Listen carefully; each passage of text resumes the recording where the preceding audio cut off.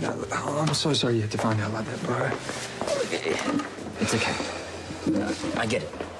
You didn't want me complicit in something that could hurt Dad. Yeah, well, I ended up hurting him anyway. We don't always have a say in who we fall for, and it's coming at a cost to you anyway. Your home, your job. Well, as bad as that all is, Therese is worth it. Look, I'm just going to focus on the backpackers and stay out of his hair.